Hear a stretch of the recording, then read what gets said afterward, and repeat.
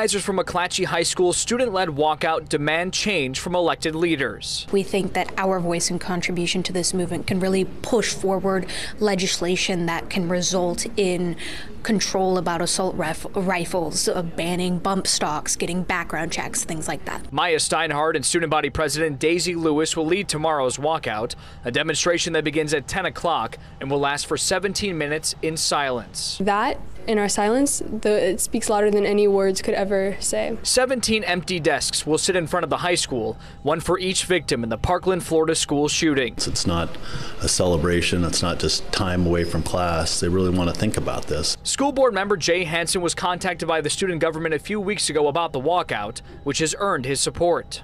Learning about the opportunity to speak out, that's something that is a protected first right, that being involved in civics education and speaking your mind and speaking up when you think an issue is really of great importance. Following the moment of silence, speakers including Attorney General Javier Becerra will discuss gun violence prevention. Our schools and our streets should be safe, and it's become exceptionally apparent that the adults in legislature and in Congress aren't going to really do anything about it unless they are actively pushed by students.